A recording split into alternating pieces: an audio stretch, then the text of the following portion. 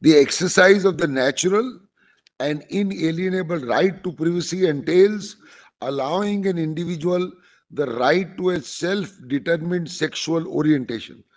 Thus, it is imperative to widen the scope of the right to privacy, to incorporate a right to sexual privacy, to protect the rights of sexual minorities. Emanating from the inalienable right to privacy, the right to sexual privacy must be granted, it's important now, the sanctity of a natural right and be protected under the Constitution as fundamental to liberty and as a soulmate of dignity. So my right now, my lord, is cast in stone by first the 9 judges and this. And if I may say so, my lord, in retrospect, I was thinking, in some measure, we are revisiting this issue, though this issue is decided.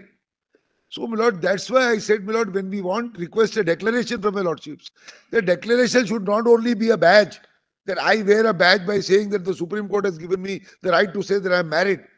But, my lord, it must at least go forward, even in some limited extent, not, my lord, the entire panoply of all the laws, but at least, my lord, in those laws which are otherwise secular and which do not touch, my lord, personal laws, where that right has to flow and give me something real. I have made a list of 4 or 5 items, my lord, as an example.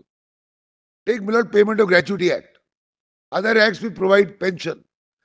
They provide, my lord, only to a spouse where the underlying thing that you are married.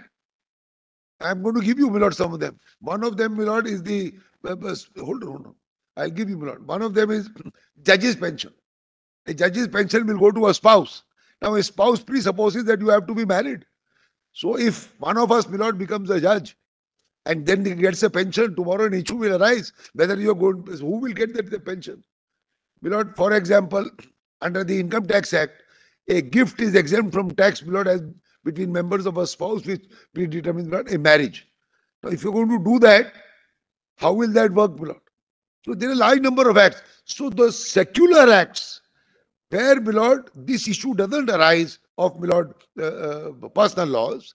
So the effect or declaration of marriage must flow to get us real rights where, my lord, these day-to-day things, at least in secular parts, are, my lord, involved. Motor Vehicles Act, Gratuity Act, Pension Act, my lord, Juvenile Justice Act provides for, my lord, adoption.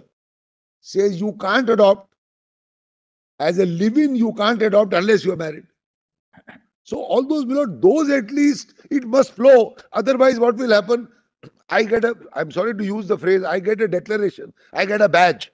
5 years ago, I got that there'll be no criminalization. After 5 years, I get this badge. Then, my lord, when I go somewhere, again those problems arise. They say, no, Supreme Court hasn't given you anything, given you a badge of being married, fine. In society, you can go around and say, I am a couple who's married. But what is the real impact on the ground?